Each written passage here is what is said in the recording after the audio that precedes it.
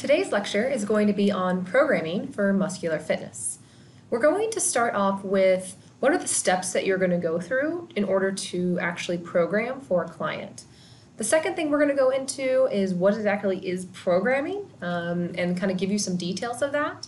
And then the third step is introducing you to some introductory as well as advanced resistance training programs so that you can use them in the future for some examples.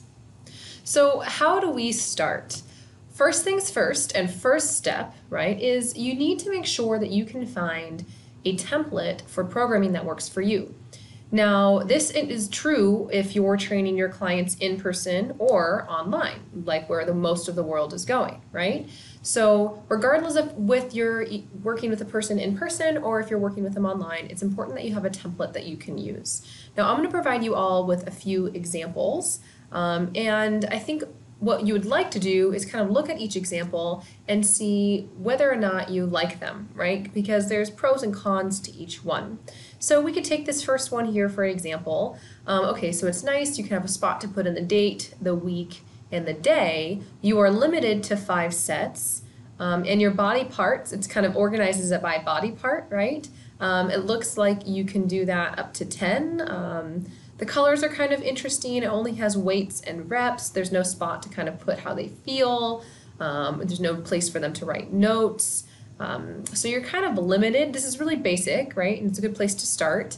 And certainly if this is what works best for you, then you can use this. Here's another one, and many of you have probably seen this before in KIN 263. And so while this does provide you a lot of options because it not only gives you days, but it actually gives you Monday through Sunday, so it gives you days of the week, and then it allows you to put in the date. That's nice, but there are certainly some limitations to this, right? So if you look at each day, you're limited to 3 sets. So there are some people who are going to do more than 3 sets. Like if you're a power athlete and you're only doing repetitions of 1 to 6, you're likely going to be doing more sets because your repetitions are lower. As you can see in here, there's a spot for reps and weight. On the left-hand side, you can see the spot for exercise. So there are, again, pros and cons to this. If this is a format that you like, it's definitely one that you can use and potentially modify. But it's something that you've seen before. Here's one that's kind of similar. Again, there's a lot going on this one piece of paper, right? So you can see that it actually has multiple weeks within that one page. What's nice about this, I like that there's kind of a spot for them to enter their weekly goal, because that again is a little bit more psychophysical. There's only 3 days, which is interesting, within each week. So that limits this person for only doing 3 different lifting days in that week. So you can certainly adapt this and change it. Nice, again, that you have the weights, reps, and sets. You have the different exercises up to 10.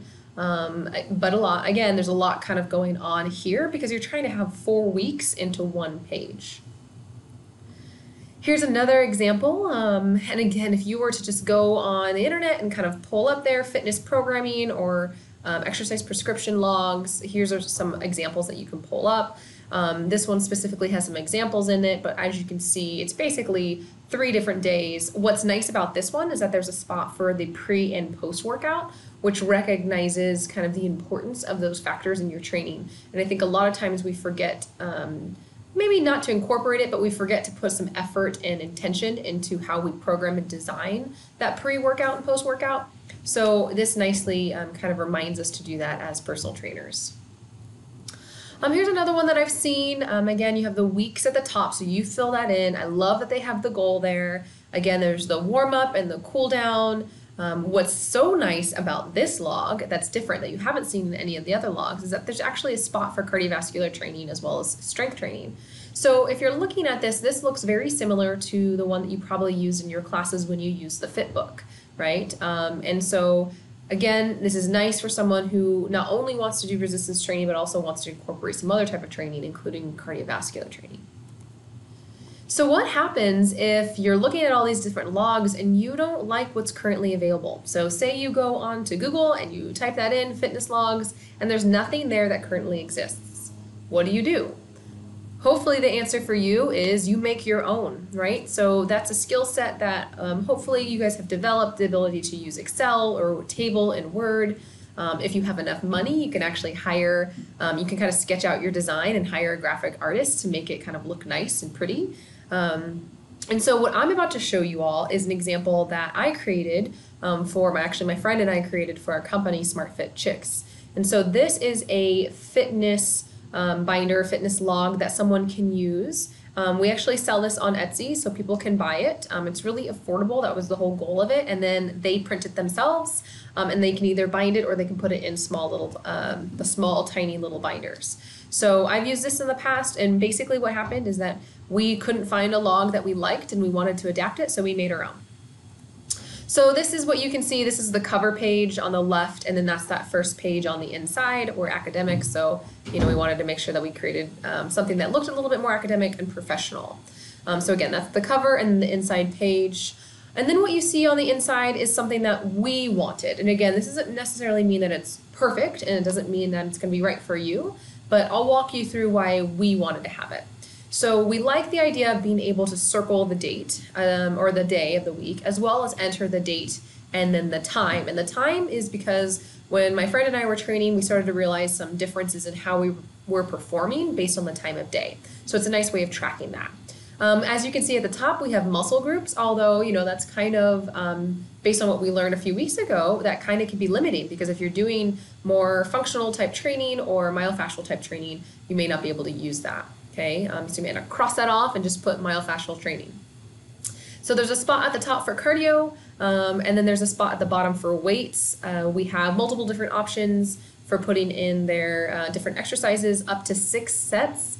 I mean, again, that could be limiting if someone wants to do more than that. But most notably, we added the notes section because, again, a lot of our training includes psychological components as well. So making sure that our clients are writing down how they feel, different barriers that they had that day, anything that could help us as coaches understand their experiences when they were doing these workouts. And then at the very bottom, there's a little spot for them to circle how they feel based on the different emoji. So step 1 is to find a fitness log that you like and can use. And step 2 is to review your client's goals and needs. So once you have your client, make sure you have your fitness log ready to go. Okay, and then you're going to go through their goals. What are the things that they want? What are the things that they actually need? Do they want weight loss but really need to work on their strength and flexibility, right? Do they want to get buff but really need to focus on their corrective exercises? So that's going to be a balance that you're going to have to work with when you are training clients, because oftentimes they're going to come to you with certain goals and wants and desires, but really you're going to recognize certain needs based on the assessment that you run. So it's important to incorporate those, and then if you are incorporating things that are maybe not necessarily part of their goals, to show them how it does align with their goals. So for instance, if they want to lose weight, you can show them how doing some corrective exercises will help them sit up taller and stand a little bit taller and help them with their posture so that they're able to sit up taller and engage their core a little bit more than if they had a kyphosis position. Okay, so if they're engaging their core, they're going to be working on their abdominal muscles, which is going to help them eventually with weight loss, right? So kind of show them that connection.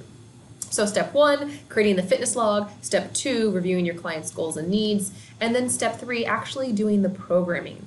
So when you go through and start programming for your clients, you need to think about multiple different things. What kind of progression or periodization are you going to be using? And we're going to be going over periodization in a subsequent lecture. What kind of exercises do you want to use? What kind of sequences are you going to use? What's your intensity and load going to be? What's your volume and frequency? Are you going to incorporate rest in there? So there's multiple different components that go into your entire program design. And I know this is hopefully a review for you all since you've gone over this in previous courses. Okay? Always making sure that we program for equipment that our clients have.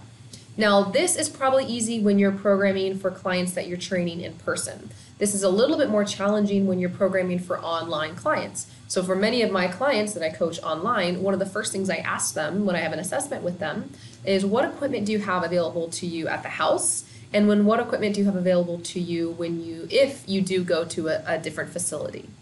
Okay, and then also noting reassessment. So in your program that you build, when are you going to reassess them to see if there are any changes pre and post? So right now I want you to take a quick moment and have a learning recap. I want you to pause and think about the 3 different steps that go into programming. What are those 3 steps and how would you describe them? Pause, do that, look back at your notes, and when you're ready, we're going to start this next lecture.